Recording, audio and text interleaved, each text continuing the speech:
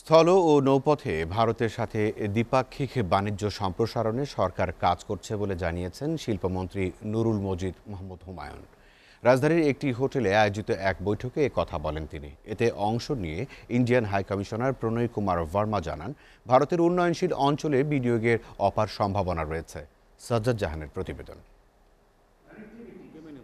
বাংলাদেশ ও ভারতের নাগাল্যান্ড রাজ্যের মধ্যে বাণিজ্যিক সম্পর্ক বৃদ্ধির লক্ষ্যে রাজধানীর হোটেল সোনারগাঁয়ে দ্বিপাক্ষিক বৈঠক অনুষ্ঠিত হয়। এতে India Bangladesh chamber of commerce and ইন্ডাস্ট্রিজের সভাপতি আব্দুল মাতলুব আহমেদ এবং বিজনেস অ্যাসোসিয়েশন অব নাগাস এর প্রেসিডেন্ট মঙ্কুম জামির বাণিজ্যিক সম্ভাবনা তুলে ধরেন।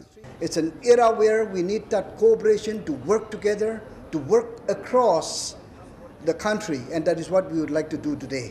ইন্ডিয়ান হাই কমিশনার প্রণয় কুমার বার্মা বলেন, বাংলাদেশ ভারতের বৃহত্তম উন্নয়ন সহযোগী। To link Bangladesh with our northeastern region is based on our conviction, our shared conviction that our progress and prosperity of our two countries are interlinked.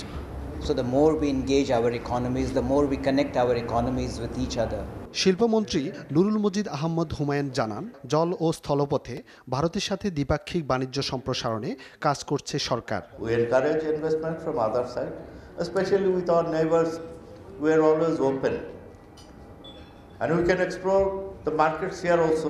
You can explore your market here on the products here, with the garments, only not garments, in others also, food processing and others. I have seen so many sites in DI. ভারতের 10% সম্ভাবনা কাজে লাগাতে পারলে দেশের বাণিজ্যে বড় ধরনের ইতিবাচক প্রভাব পড়বে বলেও জানান নুরুল মজিদ মাহমুদ হুমায়ুন। সাজ্জাদ জাহান, SATV, ঢাকা।